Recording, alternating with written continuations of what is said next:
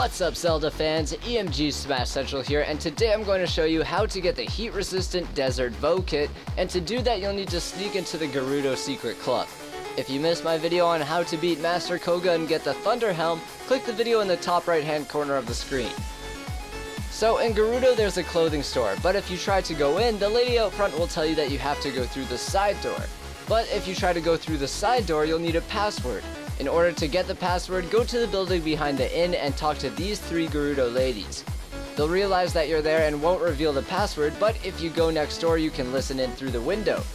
After you get the password, go back to the shop side door and you'll be on your way. But if you already got the password wrong, you'll have to sit by a fire until the next morning and try again. Once you're in, you can purchase the Luminous armor, which requires Luminous stones, and you can also buy the Desert Bow kit with heat resistance. So there you go. If you want to check out my Let's Play series of Breath of the Wild, click the top video on your screen. And if you want to check out my review, then click the bottom video. Make sure to leave a like and a comment if you're enjoying the quick guide style videos, and as always, thanks for watching. I'm EMG Smash Central, and peace out.